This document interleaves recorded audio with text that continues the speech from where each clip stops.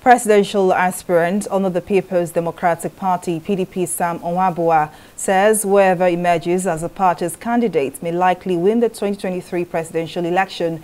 Addressing newsmen in Lagos on Thursday, Ohuabunwa said he believes it was time for the PDP to produce the next president of Nigeria. According to him, members of the party, especially delegates and committees in charge of the presidential primaries, must show Nigerians that the PDP is ready to again lead the country. You have the vision to take Nigeria from a first world to become a developed country, to move from being perpetually developing to become really developed, to move from perpetually a potentially great country to become a truly great country. That's the kind of message and the reflection that we have received in this season.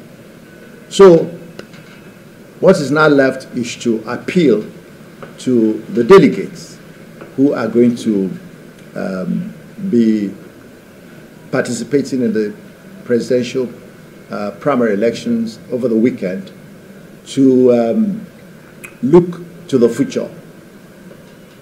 Think about their children, think about their grandchildren, think about our country in ensuring that we, at the end of the exercise, by the help of God, nominate a candidate that is enlightened, that has exposure, that knows that the world does not stop here, that knows that we're operating a global system where there can never be Nigerian way only.